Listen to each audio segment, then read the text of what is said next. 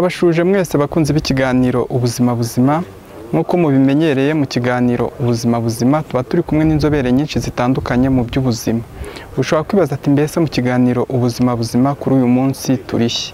Kuri uyu munsi turi ku bitaro bya Karayesi Ndera nkuko mubireba, tuje kubifatanya nabyo kwizihiza umunsi wahariwe uburwayi bwo mu mutwe. Insanganyamatsiko y'uyu munsi iragira iti twite ku buzima bwo mu mutwe dufasha abarwayi kugera kuri serivisi z'ubuvuzi. Nkuko muzi ko mu kiganiro ubuzima buzima intego yacu ari uguharanira icyatuma abanyarwanda ndetse n'abatuye isi muri rusange bagira ubuzima buzima, bityo bakabasha gusobanukirwa na serivisi zo kwa muganga zitandukanye zibakorerwa ndetse no gusobanukirwa byinshi bitandukanye ku ndwara zitandukanye, bityo bakarushaho kuzirinda kuko kwirinda biruta kwivuza. Niyo mpamvu kuri uyu munsi mu kiganiro ubuzima buzima tubabereye ku bitaro bya Karayesi Ndera kugira ngo tuze kubagezaho uyu munsi. Ushobora kwibaza ati mbese kuri uyu munsi tugiye kubagezaho ni izihe ngingo z'ingenzi turi bubagezeho kuri uyu munsi? Turabagezaho serivisi nyinshi zitandukanye, mukomeze munogerwe na serivisi tugumya kubategurira kuko mu kanya tugiye kujya muri sale aho kino gikorwa nyirizina kigiye kubera.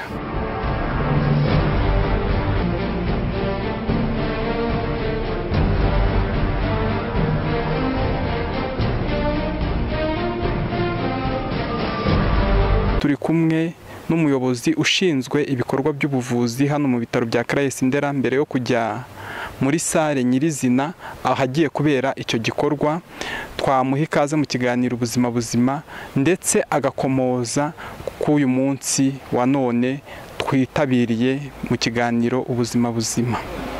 Murakoze, nitwa Eraste Ndayisenga, nshinzwe ibikorwa by'ubuvuzi hano muri Karayesi Ndera.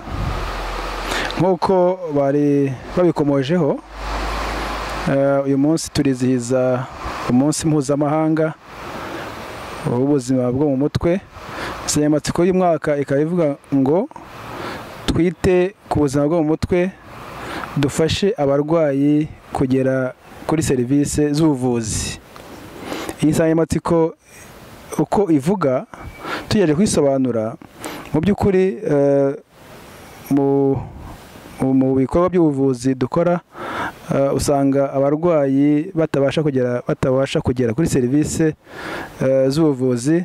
Ariyo mpamvu hatoranijwe insanganyamatsiko kugira ngo tubashe gukangurira abaturage b'abaturarwanda muri rusange, abagize ibibazo byo mu mutwe bitandukanye, abagize uburwayi bwo mu mutwe butandukanye, babashe kugera kuri serivisi z'ubuvuzi, cyane cyane ko serivisi z'ubuvuzi utanga ubufasha ku ndwara zo mu mutwe n'ubuzima bwo mu mutwe muri rusange ziri ahantu hose mu gihugu.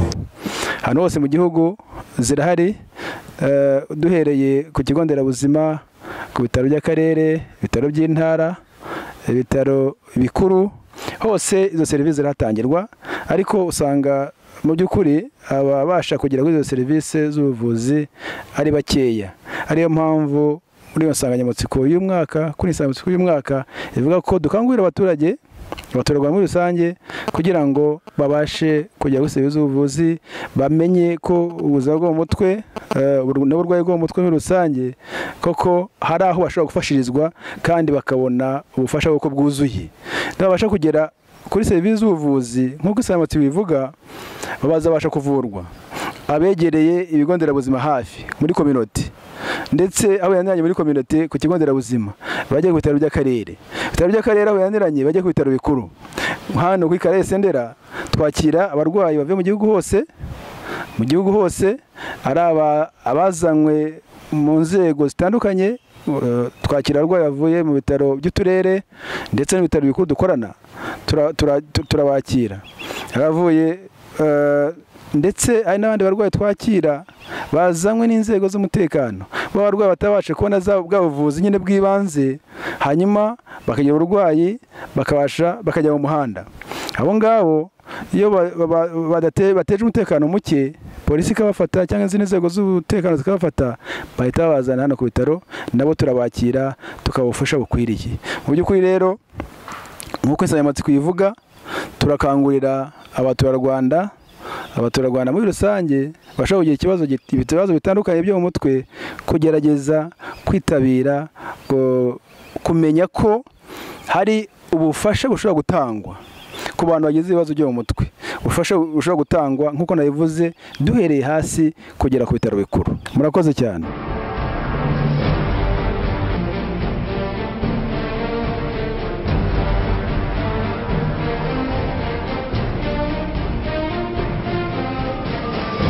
Nitwa Ndayisenga Theoneste, nkaba umukozi w'ibitaro bivura indwara zo mu mutwe, ubwonko n'imyakura. Hano murahabona duhereye ku bijyanye n'aho dukorera ubuvuzi bujyanye n'uburwayi bwo mu mutwe. Abarwayi bo mu mutwe baza bafite ibimenyetso bitandukanye, cyane cyane abenshi mu miryango baba barwanye, bakaba bamenaguye ibintu n'ibindi bimenyetso bitandukanye. Mu buryo baza rero dukurikije uko iterambere ry'ubuvuzi bw'uburwayi bwo mu mutwe ryagiye rigenda mu Rwanda, nk'uko muri bibone ku bishushanyo biri hano inyuma yanjye, abenshi bazaga bambitswe iminyururu nk'uko mubibona hano, hanyuma tukagenda tuyikata, no ku bishushanyo hariya murabibona. Iyo minyururu yashobora kuba ari ibyuma, ari ibingi biri muri plastique, cyangwa se ari ibiziriko bisanzwe n'abantu bakoresha mu kuzirika inka, ihene, intama. Twebwe rero nk'abantu baba barize ibijyanye no kuvura abo barwayi, dukoresha uburyo budashobora gukomeretsa abarwayi tuvura. Akaba ariyo mpamvu hano murabona tugira uburyo bwo gukoresha umwenda wabugenewe ku buryo umurwayi atakomereka. Tugira uburyo dufunga, haba hariho iyo dufungisha, hano icyo gufunguza. Ibyo byose rero bigatuma umurwayi wacu mu gihe yaba ari bwikomeretse cyangwa akomeretsa abandi, bituma ataza gukomereka cyangwa akomeretsa abandi. Ubundi buryo dushobora gukoresha tumufasha ushobora kuba umuti. Hano dukoresha urushinge nk'urw'abandi bose bakoresha, ndetse n'imiti nk'iyo abandi bantu bakoresha, uretse ko bijyana n'ubwoko bw'umuti bitewe n'uburwayi umuntu afite.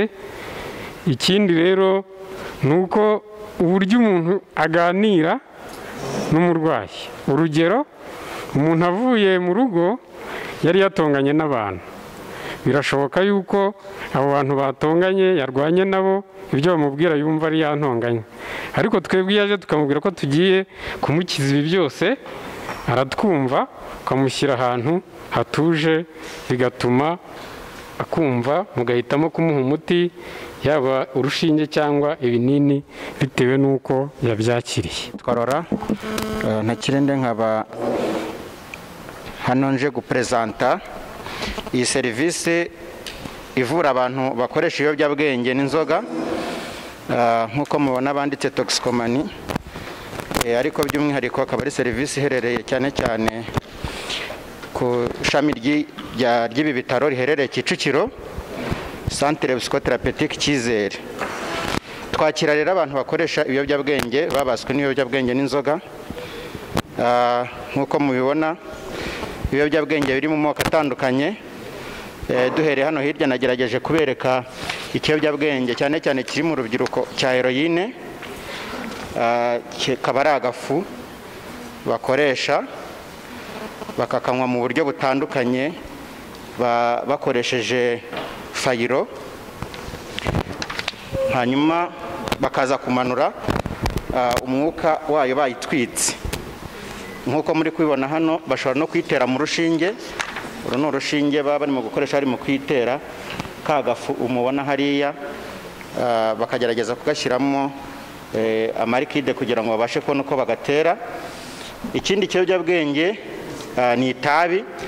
Nk'uko muribona, itabi risanzwe rishobora kuba ari itabi ry'ibibabi cyangwa se itabi ry'intore n'ayandi moko atandukanye, hanyuma bagakoresha n'ikibiriti kugira ngo banywe itabi. Akaba n'ikiyobyabwenge cya kokayine. Ndi kubabwira cyane cyane ibyo dukunze kwakira. Hanyuma hakaba n'urumogi uko muri kurubona hano, urumogi ariko narwo mu moko atandukanye. Ndumva abantu benshi baruzi, twagerageje kurwerekana ku mashusho, ntabwo twazanye amasampo yarwo. Hanyuma ni n'inzoga zo mu moko atandukanye. Aha rero iyo tumaze kwakira abaje batugana babaswe n'ibiyobyabwenge, hari ibyiciro dukoresha by'ingenzi. Icyiciro cya mbere no kugira ngo tubashe kumenya amakuru y'ingano y'ibiyobyabwenge bakoresha, tukababaza mu biganiro, ariko twarangiza tugakora amatesite kugira ngo turebe ibiyobyabwenge bafite mu mubiri wabo. Hano hari iyo bita multi drug screening test, dufata inkari, hanyuma twarangiza tugapimamo bino biyobyabwenge maze kubabwira. Muri iyi teste ni imwe ashobora kubonekamo ikiyobyabwenge cya heroine, umuntu ugikoresha tukabibona ko agikoresha. Kokayine nabwo dushaka kubibona ko agikoresha. Hanyuma n'urumogi dushaka kubibona ko agikoresha muri iyi test, ndetse n'ikindi kiyobyabwenge cya amphetamine. Uretse n'ibyo tugira na alcotest, nk'umuntu ukoresha inzoga, unyweye inzoga ariko mudashobora kumenya ngo ni inzoga yanyweye ni izihe, cyangwa se mushobora kubyitiranya n'ibindi byamubayeho. Tugira bafrizer, ni test dukoresha ku buryo araza agahuhamo. Buri muntu wese aba afite akadabuta kiwe mu rwego rwo kwirinda gukwirakwiza indwara zandura nk'igituntu cyangwa se na covid. Hanyuma agahuhamo hano, twarangiza tukabona imibare bita blood alcohol concentration, tukamenya ngo yanyweye inzoga ku rugero rungana gutya. Uretse ibyo, dushobora no kumufata amaraso tukayohereza muri laboratoire, nabo bakadupimira kugira ngo batubwire ingano y'ibiyobyabwenge afite mu mubiri we. Iki cyiciro kirangiye rero, tumaze kwemeranya ko umuntu akeneye ubufasha, tumaze kubona ibiyobyabwenge, dutangira noneho kumufasha. Mu kumufasha habamo ibyiciro bibiri, aho tumushyira muri cya cyiciro cyo kugira ngo bya biyobyabwenge banze bimugabanuke mu mubiri, twita detox phase. Hanyuma byamara kumushiramo, muri cya gihe biri mu kumushiramo, ashobora kugira ibimenyetso byerekana ko bya biyobyabwenge biri mu kumushiramo. Niho twifashisha rero imiti itandukanye yo kugira ngo bimushiremo. Murabona hariyo ibiri muri farumasi, ariko hano hari niyo nagerageje kwitwaza. Dushobora kumutera urushinge wenda rumugabanyiriza ububabare igihe afite ububabare, cyangwa se tukamuha umuti ushobora gusinzira igihe atari mu gusinzira. Hanyuma tukamuha nk'abakoresha itabi, tukamuha ibinini bya Nicolette mint, biba biri za miligarama zitandukanye. Harimo ibya miligarama 2, hakaba n'ibya miligarama 4, cyangwa se tukamuha patch, niyo dushobora komeka hano ku mubiri kugira ngo bimugabanyirize ya envie cyangwa se bwa bushake bwamubanye bwinshi mu mubiri we. Hanyuma ku bakoresha inzoga, dushobora no kubaha antabuse, niyo dufite hari, ariko n'ibindi binini byinshi bishobora gukoreshwa. Hanyuma muri cya gihe rero ari mu kubabara, dushobora no gukoresha ibyo twita substitute, biba bimeze nk'ibindi biyobyabwenge, ariko byo noneho tuza kumuha ku buryo tugenda tubigabanya buhoro buhoro. Urugero nk'abantu bakoresha inzoga, dushobora kubaha diazepa, hanyuma ariko tukagenda tuyigabanya buhoro buhoro. Ya bimenyetso yari afite byerekana ko inzoga ziri kumushiramo bikaba bihagaze, bigahagarara. Hanyuma mu gihe cy'iminsi 5 cyangwa 6 akayongeye yabaye muzima, tugatangira kuganira. Phase ya nyuma rero ni rehabilitation, aho noneho dutangira kugenda tuganira nawe, tukamukorera ibiganiro bimuvura, cyane cyane tugendeye ku cyamuteye ibiyobyabwenge n'ingaruka yakuyemo, cyangwa se naho ashaka kwerekeza mu gihe kiri imbere. Tukamukora n'ibiganiro bindi byo mu matsinda bimurinda kongera gusubira mu biyobyabwenge, ibyo twita relapse prevention program. Hanyuma twarangiza tukamujyana no muri serivisi ishobora kumuvura bakoresheje imirimo ngiro, icyo twita occupational therapy. Nkorera mu bitaro by'indwara zo mu mutwe, by'umwihariko mu bitaro by'abana Centre Kundwa. abana iyo baje baza bafite ibibazo bitandukanye, inshuro nyinshi bakaba babanje no guca ku bitaro bitandukanye, indwara zikayoberana, hanyuma nyuma yaho bakaza hano mu bitaro byacu, mu bitaro by'abana. Iyo bahageze muri rusange tubanza gufata igihe nk'icyumweru kugira ngo twitegereze turebe ese ibimenyetso by'uburwayi bavuga bimeze bite, biteye bite, bisobanuye iki. Hanyuma icyo cyumweru cyamara kurangira tukaba hari ibintu bitandukanye tugenda dukora kugira ngo noneho turebe ese wa mwana waje atugana ikibazo afite twakimenya gute. Dufite uburyo butandukanye dukoresha, harimo gushushanya, dukoresha impapuro, harimo ibikoresho bitandukanye hano dukoresha, harimo utuntu abana bateranya bitewe n'ubushobozi bafite cyangwa se n'ikibazo baje bagaragaza. Hanyuma hari utu dukoresho dufite natwo tudufasha kugira ngo tubashe kumenya ikibazo umwana afite, harimo n'ibindi bintu biri hano bitandukanye wenda umuntu dufatanya muri psychologie clinique ari budufashe kugira ngo turusheho kubyumva neza.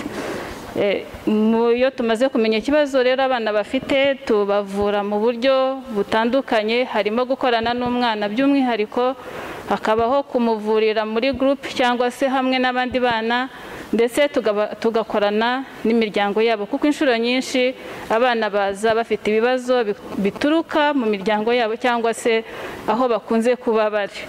Ndumva naho umwanya Masero kugira ngo akomerezeho ku bijyanye n'ibyo tubakorera dufatanya. Murakoze. Muraho, nitwa Seri Serafina Kayitesirwa, ndi umusicologue ukorana n'abana, imiryango n'abantu bifuza ubufasha bwacu ku giti cyabo. Mu bana dukorana rero dukora nka timu nk'uko mugenzi wanjye Odile yababwiye. Ikintu tubanza gukorera umwana utugannye, turashaka kugira ngo tubanze ase tumenyerane, ashobora kutubwira ikibazo afite. Dukoresha ibintu bitandukanye, turashaka kugira ngo abanza tubwire ibyazi, tumenye aho ubwenge bwe bugarukira, azi igiti, azi abana, azi inkwavu, ibintu amenyereye, mu buryo bwo kugira ngo tubanze tumenyerane, ashaka kutubwira ikibazo afite. Bigenda mu byiciro bitandukanye. Hari ibindi iyo tumaze kugenda tumenyerana, amaze kudutinyuka, dukoresha ibintu bitandukanye ibyo twakwita projective tools. Muri izi projective tools ashaka kutubwira ubuzima bwe, ashaka kutubwira ibiri mu rugo n'ubuzima abayemo bwa buri munsi.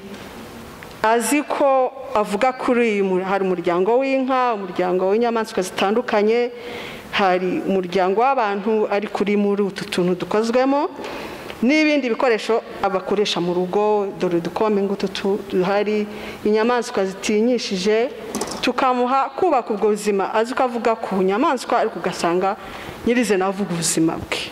Akaba ari ikintu rero cyiza cyo kuko bamubaza ubuzima uko bumeze, icyatumye aza kwa muganga, ntabwo ari ibintu byoroshye umwana kuba yahita gusobanurira, ariko ashaka kubivuga akoresheje ikindi kintu, bikaba byamworohera kubivuga ativugaho. Murareba ko hari ibingibi ku bana bato b'imyaka 5 no hasi, umusaba kuba yacyambara. Tuvuge inzovu, buri mwana wese arayizi, ukaba azi ko avugisha inzovu, kuko ku muntu mukuru ntabwo byoroshye kumuvugisha. Arabwira inzovu, uraho, ukomeye, urashaka iki, uravuga iki, arakina ariko arakubwira amakuru ye. Hanyuma dukoresha n'udukinisho dusanzwe, ni gitari, indege, imodoka. Abana bato bakunze gukoresha ibi bintu. Ibi byose ni uburyo bwo kugira ngo umenyerane. Umuntu amaze kukwizera, umwana amaze kukwizera, abasha kukubwira ikibazo afite. Hanyuma dukoresha impapuro n'ibindi bikoresho byo kwandika. Ushaka kumubwira, nyandikira amateka yawe, nyandikira ibyo ukunda, ibyo udakunda, aho hose arakubwiramo amakuru. ni ibiki bijya kubangamira mu buzima, ibi byose yakubyandikira mu gihe kindi ari wenyine cyangwa igihe cyose aboneye umwanya, aho hose akubwira amakuru. Dukoresha ibintu by'amabumba.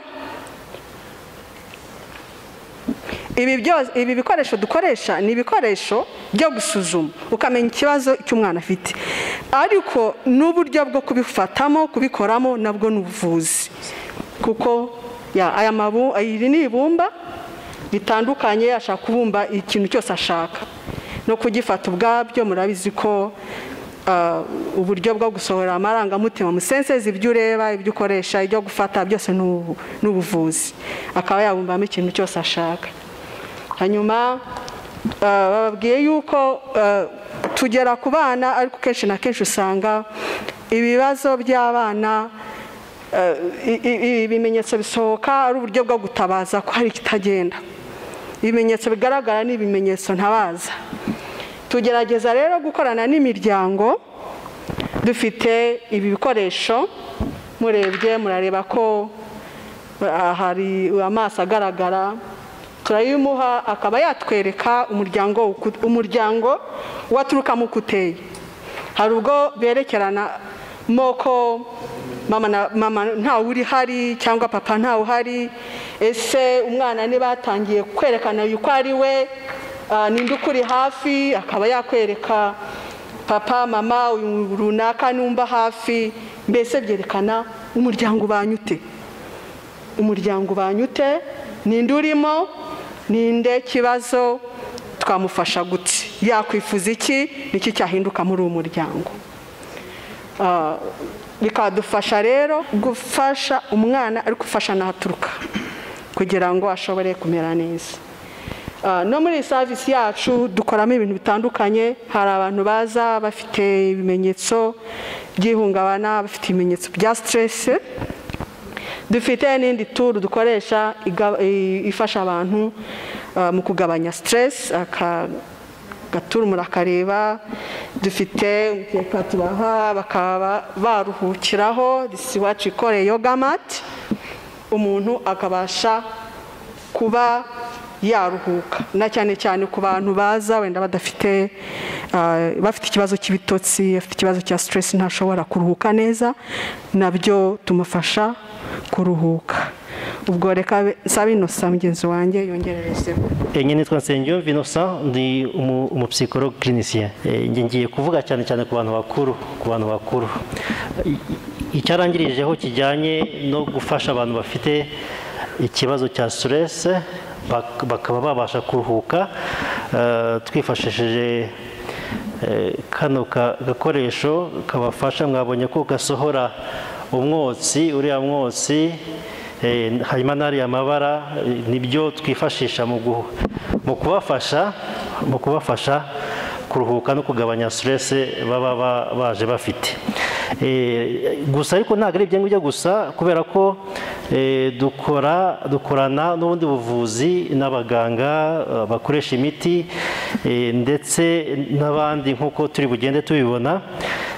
Ibyo rero bituma kugira ngo tubashe kumenya neza ikibazo cy'umurwayi, hari izindi tools dukoresha. Hari amatesite amwe n'amwe dukoresha tugaha umuntu waje atugana muri serivisi yacu, kugira ngo tumenye cyangwa se dufashe muganga kubasha kumenya neza koko ikibazo uwo murwayi yaje afite. Harimo zimwe muri tesite, harimo izireba igipimo cy'ubwenge bw'umuntu, iyo ni amatesite d'intelligence dushobora guha umuntu, hanyuma noneho tukagenda tumenya niba afite ubushobozi bwo kumenya ibintu biriho. Ibyo bikaduha kumenya rero igipimo cy'ikibazo afite uko kingana. Hariho n'uburyo tumenya niba umuntu atuje, abasha kugira attention na concentration, akaba yabasha kwegeranya ibikoresho bimwe na bimwe muri ibi ngibi mubona, nko kugira ngo amenye aho ari bushyire nk'iki gice cy'isaha iciyemo gatatu. Hari abo tubiha bikabananira, ibyo bikakwereka rero ko mu by'ukuri yahungabanye, adafite ubushobozi, atagifite ubushobozi bwo kubasha gutuza no gushyira ibintu bye ku murongo. Hari n'izindi tesite zitandukanye tugenda duha abantu batugana kugira ngo tumenye ibyo batekereza, bityo duhereye kuri ibyo ngibyo tukabasha gusobanukirwa neza n'ibibazo bitandukanye bafite. Hari ariko n'izindi tesite tutabashije kuzana aha ngaha, wenda izipima PTSD, hari izipima indwara y'agahinda, bidufasha byose kumenya ngo ese uyu murwayi dufite ko bamutwoherereje ni iki tugiye gufasha muganga kugira ngo tubashe kumenya ikigero cy'imiti ashobora gushyirwaho, ariko no kumenya ngo ese uyu murwayi twazamufasha dute dufatanyije na muganga ugiye kumwandikira imiti. Ibyo byose ni mu buryo bwo kugira ngo turusheho kuvura neza abaza batugana, ariko kandi tubavure tudaciye ku ruhande cyangwa se tutagize uwo turenganya, ahubwo tumuvure mu buryo bufatikanyije muri ekipe multidisciplinaire. Murakoze. Njye nitwa Vivina Irisa Kabagema, nkaba mpagaze aha ngaha nk'umwe mu bakora muri serivisi sociale cyangwa serivisi ishinzwe ivugururamibereho mu bitaro. Mu by'ukuri dukurikirana abarwayi, akenshi ni abarwayi usanga baje bafite ibibazo bikomeye, kuko ni abarwayi benshi bizana bakizana rimwe na rimwe badafite n'ubwishingizi bwo kubavuza, ugasanga ni abarwayi nanone bazanywe n'imiryango, ariko ugasanga ni abarwayi bafite ibibazo bikomeye mu muryango byatejwe n'uburwayi bwo mu mutwe bagize, bigahungabanya n'imiryango yabo. Cyangwa se tukakira abarwayi batoraguwe twafata nk'inzererezi bagezwa aha ngaha n'inzego za leta, polisi se. Abo barwayi rero turabakurikirana, abenshi muri bo usanga ari n'abarwayi kubera uburwayi bwo mu mutwe batakibasha gusobanura iby'uburwayi bwabo, batavuga, rimwe na rimwe tutabasha kumenya n'amazina yabo. Turabakurikirana, tukagirana ibiganiro byihariye nabo, tukabasha kubamenya, bakatwibwira uko dukorana n'ubuvuzi mu bitaro, kuko dukorana n'abandi abaganga, uko bagenda babavura bakabasha kuzatubwira ni bande, bakomoka hehe. Iyo bamaze kutubwira ibyo ngibyo, tubafasha kuzasubira mu miryango yabo, aho tuzakorana n'imiryango yabo, ndetse nayo tukayigisha, kuko usanga ari imiryango nayo yagize akaga gakomeye kubera nyine abo barwayi. Bisaba nabo kuyigisha, ukabasobanurira uburwayi bwo mu mutwe, ndetse ukasobanura no mu nzego z'ibanze aho batuye mu muryango nyarwanda, kugira ngo babashe kubakira, kuko usanga ari abantu baba barahawe akato, rimwe na rimwe ugasanga ako kato karababujije n'uburenganzira ku mibereho yabo. Ni umurimo rero uba utoroshye, kuko uwo murwayi bisaba ko amara igihe mu bitaro. Urumva umuntu wavuye hanze yarahawe ako kato, rimwe na rimwe iyo miryango tunayibonye hari igihe tuyihamagara ngo ibashe kuza, ugasanga yarahuzwe. Nyine niyo mpamvu bisaba kuyisanga aho ngaho iherereye. Ariko nshaka guha ijambo mugenzi wanjye hano yegereye akagiye cyo yongeraho, kuko abo bantu babisaba ko nanone bongera kubaho, kwiga kubaho mu muryango mugari nyarwanda. Nitwa Delphine Uwanyirigira, ndi umusosho waka ushinzwe ibijyanye na rehabilitation. Wenda ndabisobanuraho muri ibyo bya rehabilitation. Nk'uko mugenzi wanjye yabivuze, tugira abarwayi tuzanirwa na polisi, babarwayi baba badashoboye kuvuga aho baturutse, babarwayi bafite uburwayi buri chronique butabemerera kuba muri sosiyete. Abo barwayi rero iyo baje hano bahamara igihe kinini badafite ubitaho mu miryango, kandi abo barwayi urebye no mu bihe bya korona bagendaga biyongera. abo barwayi bagira ibyo bakorerwa kugira ngo nabo babashe kubaho. Ni ukuvuga umuntu watoraguwe hanze mu muhanda akaza mu bitaro akenera kubaho. Rero tugira iyindi serivisi ya home senjire ijyamo abarwayi 13 kandi dufite abarwayi benshi bagera kuri 53. Ni ukuvuga ngo tugerageza gufasha ba barwayi bafite uburwayi buri chronique. Usanga muri abo barwayi bafite uburwayi buri chronique bamwe baba baribagiwe iwabo, baribagiwe amazina yabo, batazi aho bari, ariko uko tugenda tubakoresha ibiganiro, imirimo y'amaboko, usanga bagenda biyumvamo ko ari abantu kandi hari impinduka zigenda zibaho. Gusa tugakunda kugiramo imbogamizi. Bose hamwe ni 53, ariko aho muri home senjire kubera ubuto bwaho ni hatoya, ntago bose babasha kujyamo, habasha kujyamo umubare w'abantu 13 gusa. Occupational therapy ni ubuvuzi bukoresheje imirimo ngiro hagamijwe kuzahura ubuzima n'imibereho myiza bya muntu. Nk'uko mubibona rero hano hari ibikoresho bitandukanye twifashisha dutanga ubwo buvuzi ku barwayi bo mu mutwe. Hano nk'uko mubibona hari ibikoresho by'isuku, hano hari uburoso, hakaba na korogate. Rero ibi bikoresho by'isuku turabyifashisha dufasha wa murwayi wo mu mutwe wagize ikibazo ku buryo atakibasha kwikorera isuku. Uramufasha kwiborosa. Umurwayi mbere yarasanzwe ashoboye kwiborosa, ariko kubera uburwayi bwo mu mutwe ubu ngubu ntabwo abishoboye. Uno munsi ushobora kumufasha ku kigero cya 75%, ariko intego tuba dufite tuba dushaka wa murwayi agira hava, agire n'aho agera, ejo azabashe kwifasha. Mu buzima busanzwe rero murabizi umuntu wese agomba kugira isuku, bya bindi bizanamufasha kujya muri sosiyete, bikamurinda kwigunga ngo bimve gumye hamwe wenyine ngo umeze nabi, ntago nsa neza, abantu baranseka, barampakato. Rero hano hari kupongre, agakoresho dukoresha duca inzara, nako n'agakoresho kajyanye n'isuku. Hari amavuta, ushobora kuvuga se amavuta ni gute yabuvuzi. Umurwayi iyo yagize ikibazo cyo mu mutwe ashobora gutakaza bwa bushobozi bwo kumenya ese ni ihengano y'amavuta nakoresha nisiga. Ashobora nko kuba yafata kino gicupa cyose akuramo ibivuta byinshi akaba ari byo yishyiraho, kandi urumva ibyo nabyo ni ikibazo. Ubwo rero umufasha kugira ngo agire isuku ariko abashe kuyikorera, nanagera mu rugo azabashije kuyikorera. Hano rero hari ibikoresho bigiye bitandukanye by'imikino. Ushobora kwibaza se bimaze iki? Ibi bikoresho ahanini tubikoresha ku muntu wagize ikibazo cyo mu mutwe. Murabizi uburwayi bwo mu mutwe bugira ibimenyetso bitandukanye. Hari abafite ibimenyetso byo kuba atahama hamwe, akumva arashaka kugendagenda, hari uba yaribagiwe ibyo yakoraga mu buzima bwa buri munsi.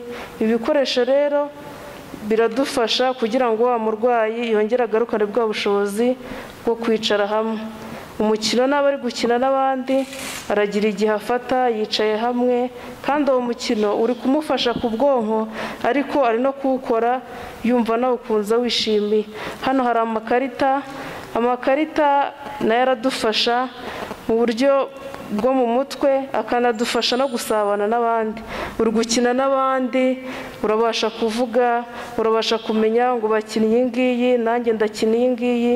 Ibyo ngibyo bigenda bigufasha kugarukana bwa bwenge. Hano naho hari igisoro, urafata umwanya wawe uricara urakina igisoro n'abandi, biri kugenda bigufasha kwibuka. Ruba wari usanzwe akizi, ariko bitewe n'uburwayi bwo mu mutwe ubu munsi akaba atagifite ubushobozi bwo kubyibuka. Rero nimba umurwayi ari mu bitaro, ejo azajya hanze mu rugo, icyo tuba tugamije ni ukugira ngo azabeho mu rugo hari ikintu yifashe. Ashobora kugarukana bwa bushobozi yari afite, cyangwa se akanahungukira ubundi bushyashya. Hano rero hari ibitabo. Mu barwayi bo mu mutwe haba harimo abagiye bafite imirimo itandukanye. Ashobora kuba ari umwarimu, ashobora kuba ari umunyeshuri. Hano rero nabwo hari ibitabo biramufasha, agasoma akagenda agarukana bwa bumenyi, ntazave mu bitaro yaribagiwe bya bindi n'ubundi yakoraga. hano uri kuhabona hari amasaro harimo n'utunigi twiza cyane. Utu ngutu rero inigi zishobora kuvamo amafaranga, ariko nanone kwa kuntu yicaye akaza agakora akanigi kose kakarangiza biri kumufasha, ariko wakwirirwa agendagenda yicaye yahamye hamwe none afite ikintu ari gukora biratuma yicara hamwe agikora kirangiza. Ushobora no kumubwira uti amasara uzajya ufata y'umutuku uyashyira hamwe ukurikizeho umweru ukurikizeho icyatsi kibisi. Ibyo ngibyo uko agenda amenya ngo ndabanza umutuku uko bambwiye ndakurikizaho ubururu ndakurikizaho icyatsi, nabyo uri kumufasha mu buryo bwo mu mutwe imitekerereze yiwe. Hano rero muri kubona n'ibindi bikoresho bitandukanye by'ubukorikori. Muri kubona nk'iyi vaze, iyi ngiyi ni umurwayi uba wayikoze. Iyi vaze ushobora kuyikora ikakuzanira amafaranga, ushobora no kuyikoresha mu rugo ikavamo imitako. Murabizi amavaze ni ibikoresho bikenerwa muri sosiyete yacu. Hano rero hari n'akandi kantu mubona karimo ibikoresho bitandukanye, harimo amakereyo, harimo amarati. Nk'uko mu buzima busanzwe dukora imirimo itandukanye, hari umurwayi uza hano umwuga we wari ugushushanya. Ese ageze mu bitaro ni gute namufasha ngo azakomeze akore wa mwuga wiwe wari umutunze wo gushushanya? Araza rero hano ukamufasha. Uretse n'ibyo byo gushushanya rero tuba dufite n'impapuro, amakaramu. Umurwayi ashobora kuza atavuga kandi urashaka kumenya ese umurwayi ameze ate. Mu buryo rero bwo kumufasha gusohora ibimurimo, ashobora gufata urupapuro byo akabyandika. Ashobora no gushushanya igiti ariko kikaba gifite ikintu gisobanuye, bityo bikagufasha kumenya ubuzima bw'umurwayi uko ahagaze uyu munsi, ukanaheraho umufasha. Hano rero naho muri kuhabona uduseke dutandukanye, mukabona udutebo. Iyi ni imirimo abarwayi baba bakoze. Urabona nk'aka kabasiketi rwose wagenda ukakagurisha ugakuramo amafaranga ugatunga umuryango wawe nawe ukitunga.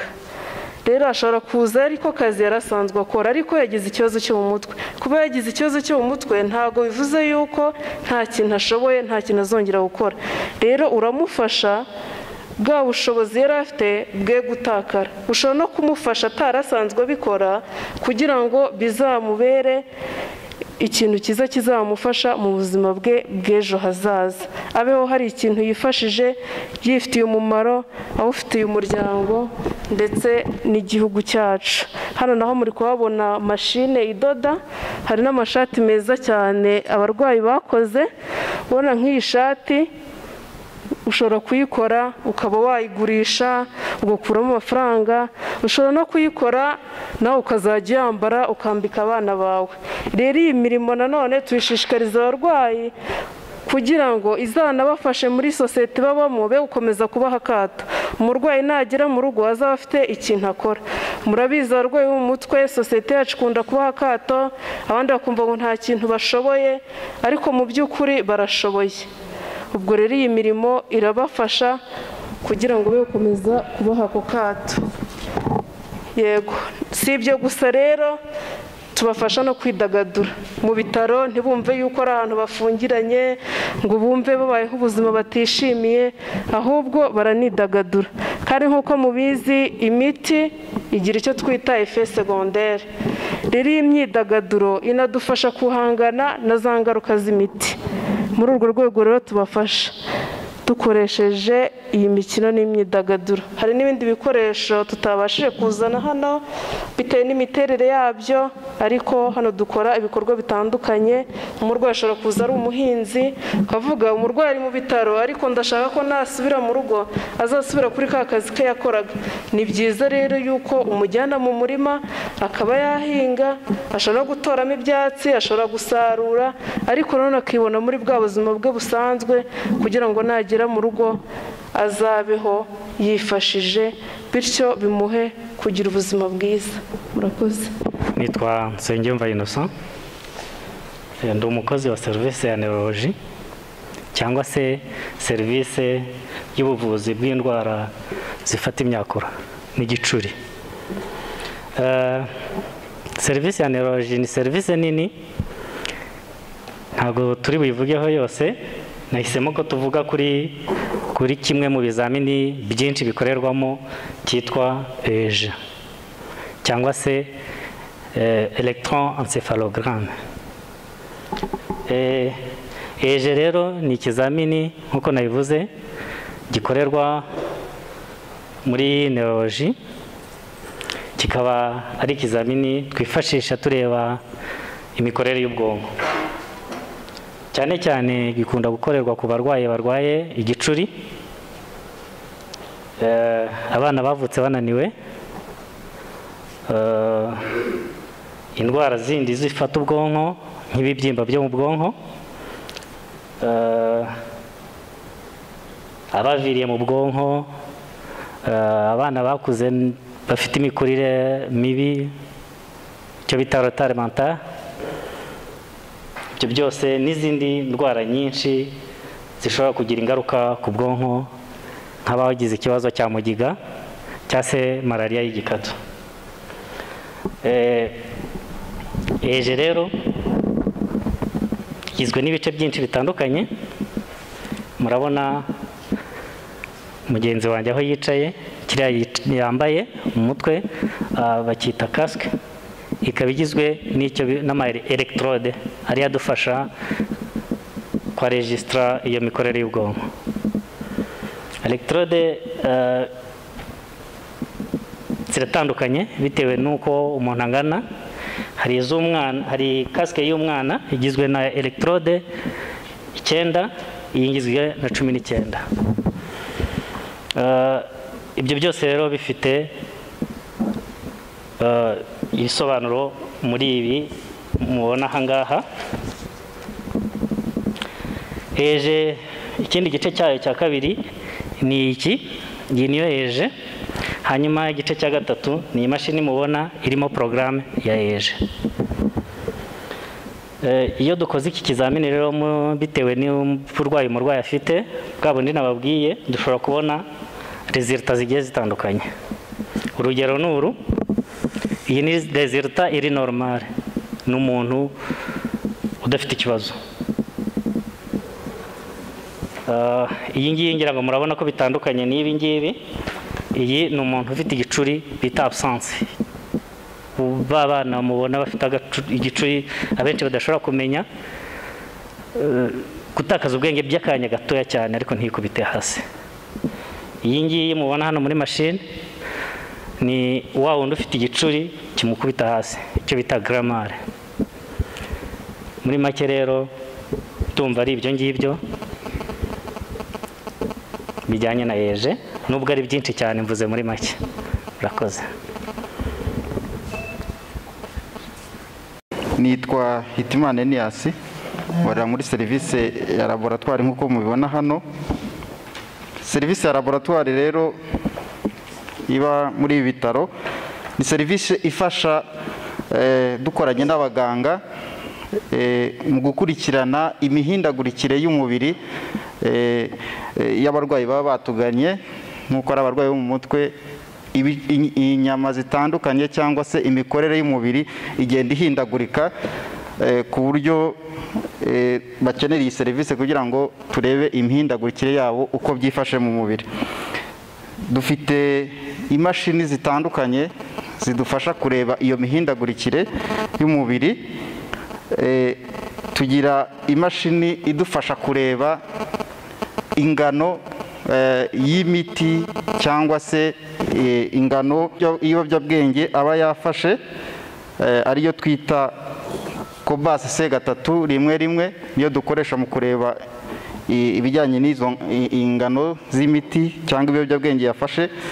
Ikindi kiyongeraho, iyo afashe imiti, uyu murwayi tureba niba nta kibazo cya insuffisance renale, imikorere y'impyiko cyangwa se imikorere y'umwijima, niba nta kibazo gihari, kugira ngo wa muganga umukurikirana bibashe kumufasha kumukurikirana neza. Tugira rero n'imashini zindi zitandukanye yo bita cobas E4 rimwe idufasha kureba imisemburo, kuko umurwayi wo mu mutwe akenshi igice cy'ubwonko imisemburo igenda ihindagurika, ikiyongera cyangwa se ikagabanuka. dufasha umuganga rero kureba ibijyanye n'ingano y'imisemburo uko ihagaze mu mubiri, hanyuma ikiyongeraho ni abarwayi nabo bashobora kurwara izindi ndwara zitandukanye mu buzima busanzwe aho bari, bashobora kurwara malariya, bashobora kurwara hepatite. Izo mashini nizo zidufasha kugira ngo tubashe kubafasha aho bari hano mu bitaro. Urumva muri make ari icyo naba mbivuzeho, hanyuma abandi bagakomeza. Murakoze.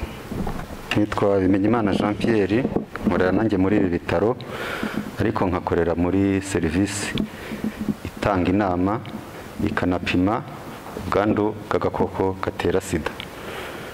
Dushobora kwibaza ngo impamvu iyo serivisi irimo hano ni ukubera iki cyangwa iriho kugira ngo ikore iki.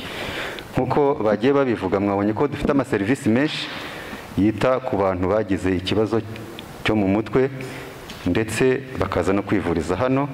Byaje kugaragara rero ko nabo bafite umubiri birumvikana, ariko ntibibuze ko batakwandura iyo virusi nk'uko n'abandi bose bayandura. Twashatse rero kwita ku muntu ku buryo bwuzuye, tutarebye igice cyo mu mutwe gusa, ahubwo tureba n'ibindi bishobora kujyana nabyo. Birashoboka ko umurwayi wo mu mutwe rero ashobora kwandura virusi itera sida biturutse ku myitwarire ye, kubera ko hari igihe aba atabasha kwitwara neza bitewe n'imitekerereze afite cyangwa uburwayi agaragaza, akaba yakora ibikorwa nk'imibonano mpuzabitsina atikingiye, akaba yafatwa ku ngufu bagahohoterwa. Icyo gihe rero ashobora kuhandurira ubwandu, aho ni ku gice kimwe giturutse ku burwayi aba afite. Njye nitwa Murekeyitete Alphonsine, nkora muri serivisi ya farumasi nk'uko murimo murabibona hano imbere byanditse. Ni serivisi y'ibitaro by'indwara zo mu mutwe ishinzwe imicungire y'imiti n'ibikoresho byo kwa muganga. Muri iyo miti y'ingenzi twita medicament essentiel tugira muri bino bitaro ni imiti bita medicament psychotrope. Iyo miti rero igira ubwoko bwinshi bitewe n'uburwayi bw'abarwayi tugira aha ngaha. Aha mureba hatangira ni imiti tugira ivura bari abantu bakunda nko gutitira intoki, ibayita amati pansonier. Babarwayi mujya mubona batitira intoki zitaba stable, ni imwe mu miti bavura.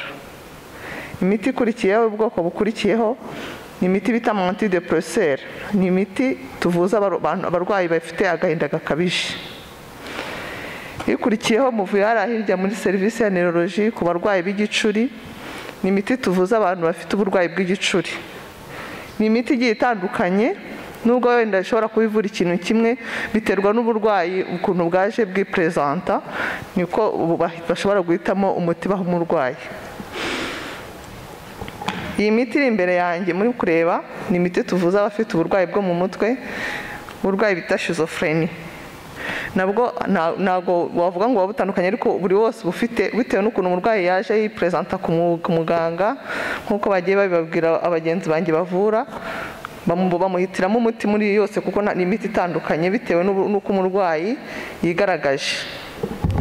Muri iyi miti tugiramo imiti bafata n'ibinini bafatira mu kanwa, tukagira imiti bashobora kumutera, tukagiramo n'imiti batanga y'amasiro ku bana. Hanyuma n'aba barwayi bo muri toxicomani bababwiye hariya ruguru ku Cyizere, nabo tubagirira imiti. Nk'abo ngabo bafite banywa amatabi cyangwa banywa inzoga, nabo tubafitiye imiti ibavura. Hanyuma tugira n'abo barwayi babura ibitotsi bakananirwa gusinzira, tugira imiti yabo, kandi tukagira n'imiti istabiliza umurwayi waje ari instable. Hanyuma mwarimu urimo murareba serivisi ya laboratoire hano, umurwayi bashobora kumusangamo ubundi burwayi butari uburwayi bwo mu mutwe, ntabwo twahita tumwohereza mu bindi bitaro, nabwo tubagirira imiti bavura. Niba bamusanzemo malariya n'urugero, dufite imiti ya malariya. Niba yananiwe no kurya ari umurwayi wo mu mutwe, kumutera serumu biremewe, murabibona ko dufite n'amaserumu. Niba yarwaye n'inkorora nayo turayivura byose, ndetse abashobora no kumusanga afite ama-infection atandukanye, ama-infection bacterienne, nayo turayavura, imiti yayo tuba tuyifite.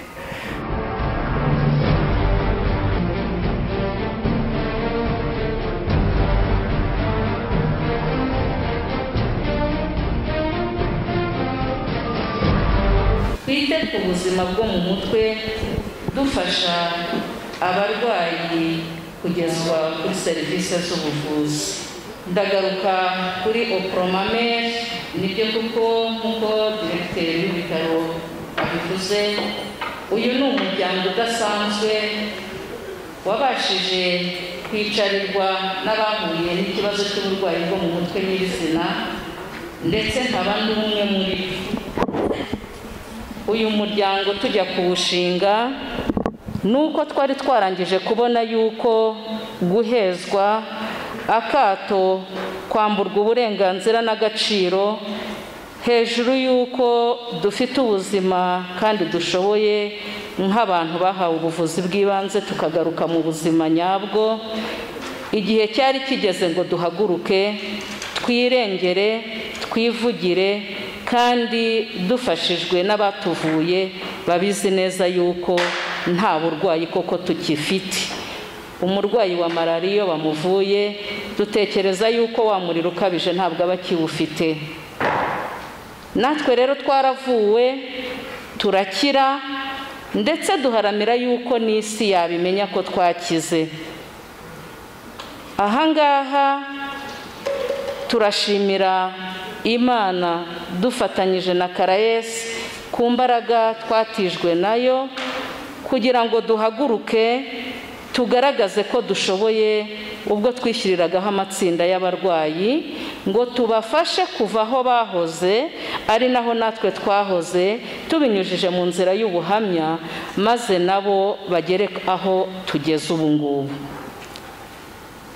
Ubu kugeza kuri iyi saha dufite amatsinda ageze hafi kuri 19 mu gihugu cyose cy'u Rwanda, aho dufite abanyamuryango bakabakaba mu bihumbi hafi 5 ndetse n'imisago, kuko turacyashaka n'abandi ngo tubavane muri ya myobo, aho bafungiranye, aho baziritse, aho bazirikiwe, hahandi hatabahaga agaciro.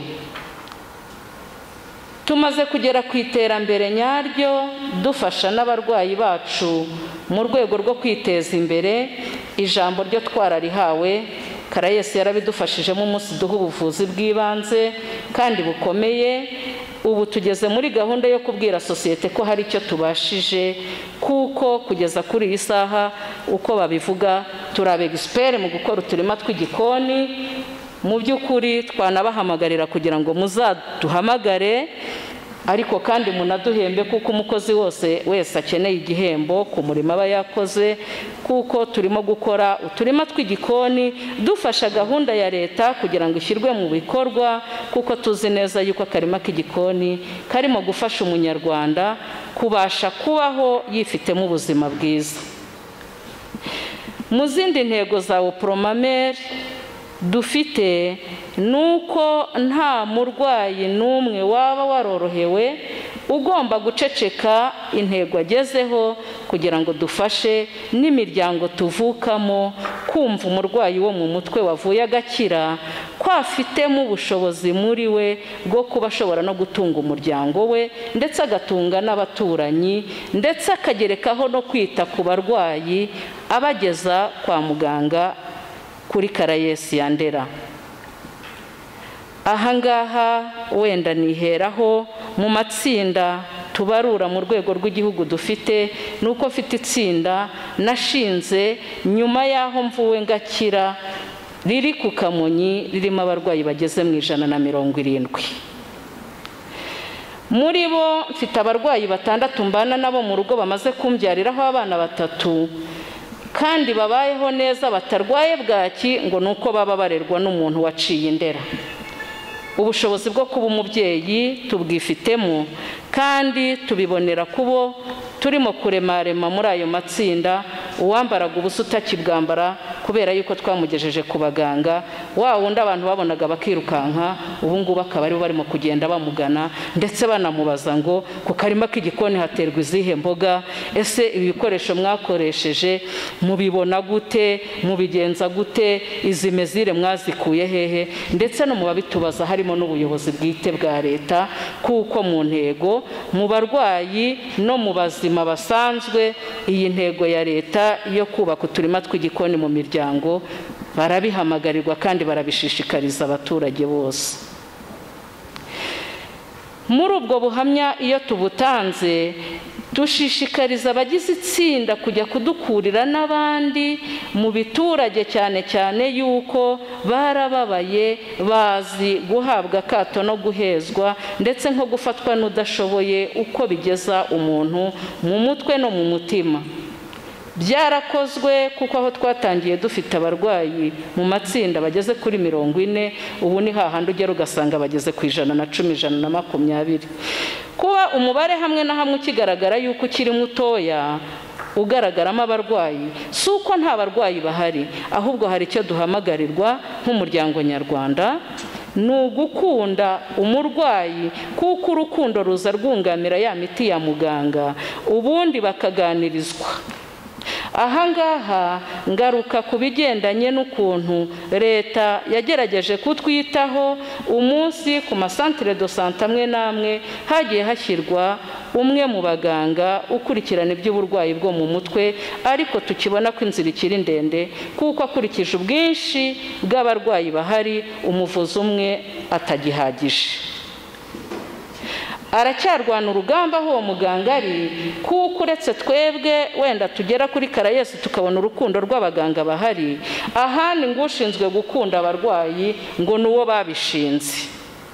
Aha tukaba twasabaga minisante bibaye ari ibishoboka ko bazafasha abaganga bo mu masantere de sante no ku yandi mahopitari ataragerwaho iyo gahunda cyane, guhabwa amahugurwa hifashishijwe opromamere nk'abantu tugenda nk'abahamya ko twabiciyemo iby'ubwo buzima. Hakagaragara nanone Karayesi aho irimo kugaragaza ubunararibonye ku murwayi wo mu mutwe ko ari uwo gukundwa kugira ngo yuzuzanye n'imiti arimo guhabwa. Ubundi busabe dufite kandi turashimira RBC ikomeza kudufata mu mugongo ikatuba hafi ndetse ikatubaza icyo twifuza no kuba mu bushobozi bwayo inaduhamiriza ko yabishobora. Tukaba dukomeje kubasaba kugira ngo abaye ari ibintu bishoboka, ubu turacyafite abantu bize psychologie clinique barimo gukora ubucuruzi, bakaba bamwe bafite n'ububaji butandukanye, imirimo itagendanye n'ibyo bize kubera yuko domene yabo hagaragajwe kuva kera na kare ko nta bihari byo bashinzwe gukora, ariko turahari kugira ngo tubakoreshe. Mpamya ntashidikanya ko na leta ihari kugira ngo ishyiremo ubushobozi, maze ya matsinda ntazaba agikurikiranwa na opromamere gusa kuko turabahamya bw'ibyo twaciyemo, ariko hanakenewe n'imbaraga zo gutegwa amatwi ku bayagize. Ibyo nabyo biri mu bintu bizongera ubuzima no kurushaho kubona yuko niba baduhaye abaganga b'umwihariko bakomeza gukurikirana n'uwatashye ko wa murwayi koko akunzwe by'ukuri. Icyo narangirizaho, ndashimira Karayesi itubereye umubyeyi, ikomeje kuba hafi abarwayi bitari kwa muganga gusa, kuko tuzi neza yuko promamere itagenda yonyine, igenda igaragiwe n'abaganga kugira ngo mu gihe dutanga ubuhamya hanaboneke n'ubuvuzi ndetse no gutegwa amatwi ku baje babashishikariza yuko umurwayi gusa muganga adahari nta buzima. Nkomeje kubifuriza umunsi mwiza, ariko kandi nshishikariza ababa bantega amatwi bari muri ya matsinda ndetse naho ataragera tubabwira ko tuzayahageza ku mbaraga tuzaterwamo inkunga n'abadushinzwe kandi babyumva banadukunze, ariko tubasaba kugira ngo mukomere ku ntego zo guharanira kubaho no kumenya yuko ubuzima nyabwo kugira ngo mubugire ari mwebwe muzatera iya mbere. kwihesha agaciro nk'uko umuhanzi wacu Ivona akaba ndetse n'umugenerwabikorwa mu bantu bahagurutse muri oporomameri nawe akaba mu bayishinze nawe yabiririmbye ati twihesha agaciro tunywa imiti neza kandi duharanira no korohera imiryango idufite. Murakoze cyane, Imana ibahe umugisha, umunsi mwiza.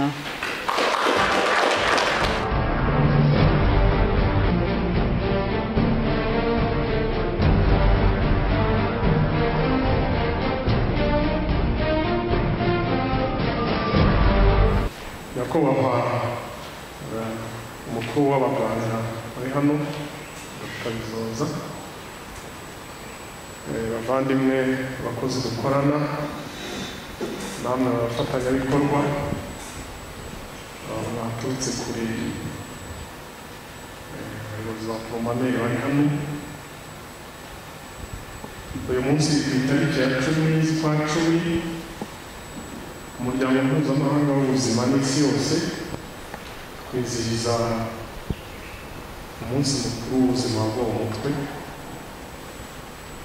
Intego y'umwaka rero ikaba ivuga ngo twite ku buzima bwo mu mutwe, dufasha abarwayi kujya kuri serivisi z'ubuvuzi.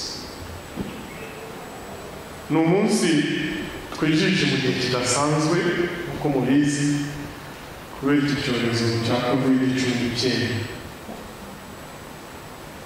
Ntabwo rero byoroha gutumira abantu twizihize umunsi mukuru, niyo mpamvu mubona turi bake, ni ukugira ngo bidufashe kubahiriza amabwiriza yose yo kwirinda icyorezo cya COVID-19.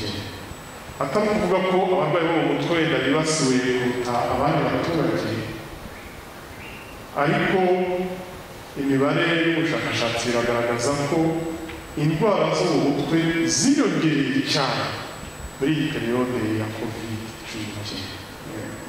Impamvu rero abarwayi biyongereye uko bigaragara mu bushakashatsi, muri iki gihe cya COVID gukoresha ibiyobyabwenge no kunywa inzoga nyinshi byariyongereye. Ibyo bikagira ingaruka ku burwayi bwo mu mutwe. Kugira ngo no mu Rwanda mwumvise ko Bralirwa yavuze ko mu gihe cya COVID umubare w'aya aferi zayo ziyongereye cyane, abantu barakonsoye cyane alcohol. Ibyo nibura kugira ingaruka iyo abantu bari kunywa cyane, zakora ingaruka ku buzima bwo mu mutwe. Hari n'ikindi cyumvikana, ihohotera rijya abakiri bato, cyane cyane ihohotera rishingiye ku gitsina, naryo ngo ryariyongereye. Numvise ko amashuri yahagarara, umubare w'urubyiruko rwagiye rutwara amada adateganyijwe wariyongereye. Ibyo nibura kugira ingaruka ku buzima bwo mu mutwe. Hari n'ubukene rero, hari n'ingendo zisa n'izagoranye bigatuma abafite uburwayi bwo mu mutwe batagera kwa muganga kare, bityo indwara ikarushaho kubazamukana bakaremba. Muri iki gihe cya COVID ninarangira izadusigira ingaruka, izadusigira abarwayi benshi. Mu bihugu rero bikiri mu nzira y'amajyambere cyane cyane mu byinshi biri muri Afurika, usanga ubuzima bwo mu mutwe batubuha agaciro cyane nk'uko babuha izindi segiteri z'ubuzima. Usanga ngo bageti nka bije, bebe nk'uko bije ishyirwa mu buzima bwo mu mutwe ari nkeya. Hari ibihugu bimwe na bimwe bya Afurika usanga bije ijya mu buvuzi bwo mu mutwe iri hasi ya 2% ya bije ijya mu buvuzi. Ugasanga abakozi bo mu buvuzi bitabwaho cyane cyane nta n'amashuri ahugura abiga iby'ubuvuzi bwo mu mutwe. Ariko ku ruhande rw'u Rwanda turashimira cyane abayobozi b'igihugu cy'u Rwanda ugenda umufurere ngira amahirwe yo kumenya amakuru y'abafurere bari ku isi hose n'ukuntu ubuzima buhagaze hirya no hino mu bihugu,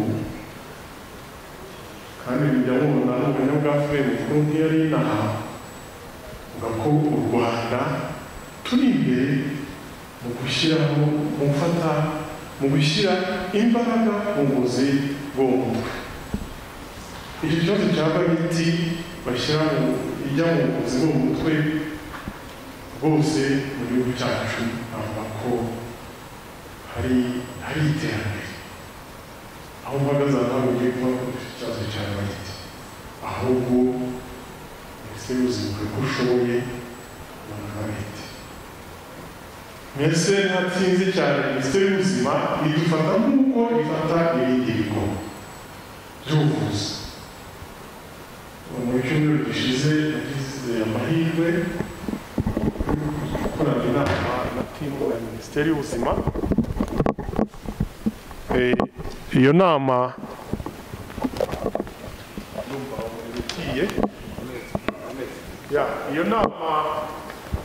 twarize na timu ya minisiteri y'ubuzima, twayikoze turi kumwe n'ibindi bitaro kaminuza na CHIB, ibitaro bikuru mu gihugu. Bivuga ngo leta y'u Rwanda ifata ibitaro nk'ibitaro bikuru. Ni ikibazo cyacu cyari kubera ese turi kumwe twebwe abakozi bavura mu mutwe, turi kumwe n'abakora mu bindi bitaro na CHIB. Igisubizo cya minisiteri y'ubuzima ni yego, tuzajya tubafata kimwe kandi munategurira ibikorwa hamwe. Nkaba rero nagira ngo muri aka kanya nshimire nyakubahwa minisitiri w'ubuzima uturangaje imbere mu kurwanya iki cyorezo cya covid. Urabona aho isi yacu kigejeje, kirasa nk'ikirimo kinarangira kubera imbaraga agaciro kwa minisitiri w'ubuzima nyakubahwa biteganije ashyiramo kugira ngo ibibazo biriho bikemuke. N'iby'ubuvuzi bwo mu mutwe ntabwo bisiga inyuma, na minisitiri inshuro nyinshi, ariko abifata mu ngamba ziri imbere kubona ibisubizo by'ubuvuzi bwo mu mutwe mu gihugu cyacu. Ndashima rero na nyakubahwa perezida wa repubulika politiki nziza afite yo kuvura abarwayi bafite ibibazo byo mu mutwe. Dufite politiki y'igihugu iriho yo guteza imbere ubuvuzi bwo mu mutwe hano muri iki kigo gikuru, ariko tunabukwirakwiza no mu yandi mavuriro, kugera mu masantere de sante no kugera mu miryango, hafi y'imiryango. Muri izo ngamba rero yariza kwegereza abarwayi ubuvuzi bubegereye, buri hafi y'aho batuye. Mukaba muzi ko twanateye imbere mu gufatanya n'abagenerwabikorwa. Ubu muri iyi sare turimo kumwe n'abantu bigeze kugira uburwayi bwo mu mutwe ariko burakira, babasha kwishyiraho amashyirahamwe yo kwiteza imbere no kwikora ubuvugizi no kubungabunga ubuzima. Abayobozi b'ayandi mashyirahamwe barangaha nabo tubafatanyije kwizihiza uno munsi. Banyarwanda b'umuteraniye hano, ndagira ngo nshimire bagenzi banjye bano bakozi mureba hano, batumye na bagenzi babo babahagarariye twizihize uno munsi. Kandi rero ndabashimira ko akazi kanyu mugasobanura neza, biragaragaza ko kwitangira ko mubishoboye kandi turabizi isanga zikuje. Ndabashimira rero ubwitange bwanyu. uyu munsi turishimira cyane ibyo twagezeho hari igihe turi kumwe n'abagenerwabikorwa nabo babihamya kandi rero ntajya n'icyo mvuga ku ngamba bivuze muri make ibyo tugiye gushyiramo nkurikije n'uko tugenda tubiganira n'ubuyobozi bukuru bwa minisiteri yacu mu minsi iri imbere ni ugukomeza gushyira ingufu muri ibikorwa batugaragarije ariko harimo serivisi zimwe na zimwe zifite intege nke numvise nka serivisi yumva yitwa rehabilitasiyo aho abarwayi babikeneye abarwayi bafite ya ndwara ya karande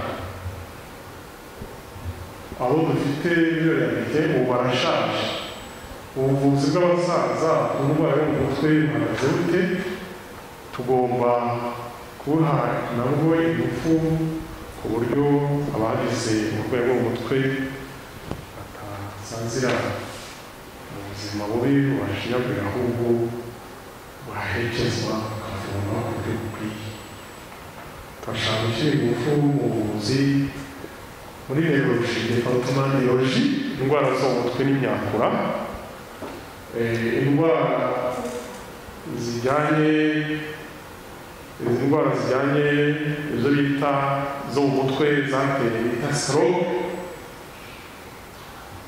indwara zifata mu mutwe ariko ziturutse mu mivuduko y'amaraso itameze neza ntabwo kugeza ubu turashaka kwishyiramo ingufu guteza imbere ipatirete ibafasha ariyo neurology twifuza n'abariya barwayi bakora ibyaha by'indengakamere babitewe n'uburwayi shaka serivisi kubitaho ibafasha bakabarwa n'indwara ariko bakagira na statut social imeze neza ituma babasha kuba muri sosiyete amashami y'ibitaro bya Karayesi Ndera arabagaragarije hari ishami ryo ku Kicukiro rifasha abarwayi bafite ihungabana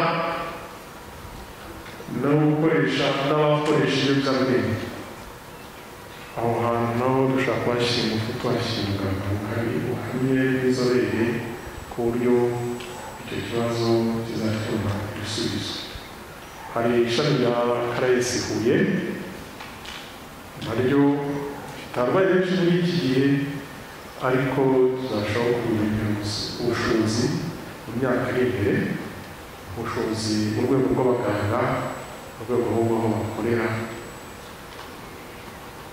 kandi no kwegereza ibikoresho bihagije bavandimwe rero nongeye kubashimira dukomereze aho dukomeze gushyigikira ubuyobozi buturangaje imbere mu gushaka ibisubizo ku ndwara zo mu mutwe kandi dukomeze kugaragaza ubwitange ubuhangange burahari abaporofesiyoneri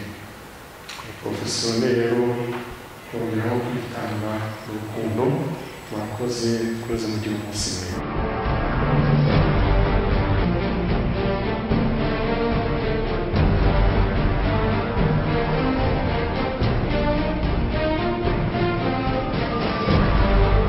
reka tubashimire mwese bakunzi b'ikiganiro ubuzima buzima muri ab'ingenzi kuri twebwe akaryoshye nigahora mu itama aha niho dushoreje ikiganiro ndetse twabagejejeho cyakorewe ku bitaro bya Karayesi Ndera ku munsi mpuzamahanga wahariwe indwara zo mu mutwe reka dushimire abakozi b'ibitaro bya Karayesi Ndera ndetse n'ubuyobozi bw'ibitaro bya Karayesi Ndera budahwema mu guharanira icyatuma abanyarwanda ndetse n'abatuye isi barushaho kugira ubuzima buzima